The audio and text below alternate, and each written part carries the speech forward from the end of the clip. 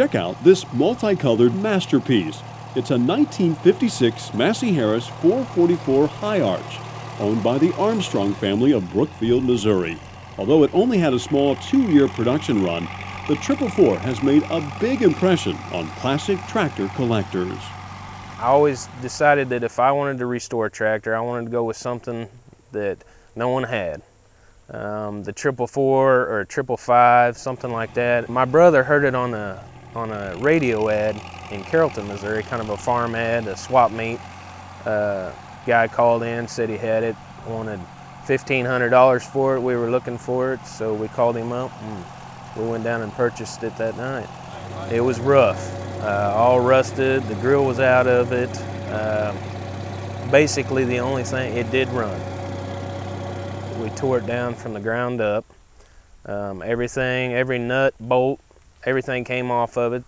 The only thing we never had to do was rebuild the engine. The guy had, before we had purchased it, had just rebuilt the motor. I think it took around 4 months for us to complete the project. That's working every day after work, every night, all weekend long. The 444 used the same 277 cubic inch Continental 4-cylinder engine as the Massey Model 44 it replaced. It featured a 2-range gearbox with 10 forward and 2 reverse speeds. In addition, a beautiful bronze was added to the color scheme to help make this tractor stand out from the rest. The most important feature to me is the color. I love the red, the yellow, and the gold sets it off. It's the silver.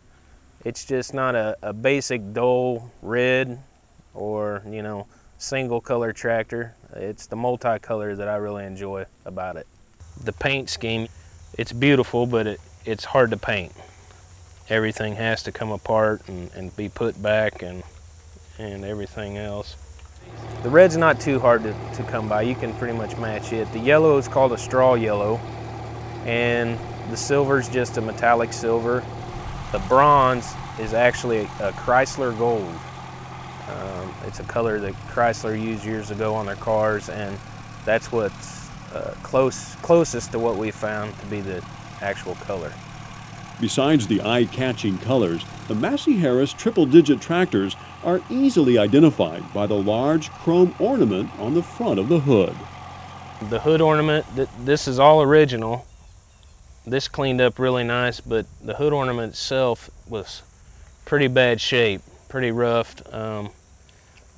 There was no way we could get them pits out of there, so we just left it there, and that's kind of just an original piece that we've left and not restored. Power steering and 3-point lifts were 2 optional extras on the 444.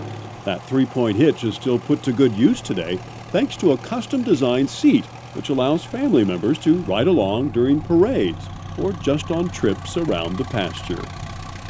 This is the seat my brother designed for us. Did the upholstery work. Put a couple Massey patches on there for me. The tractor has the auxiliary hydraulics right there in the back.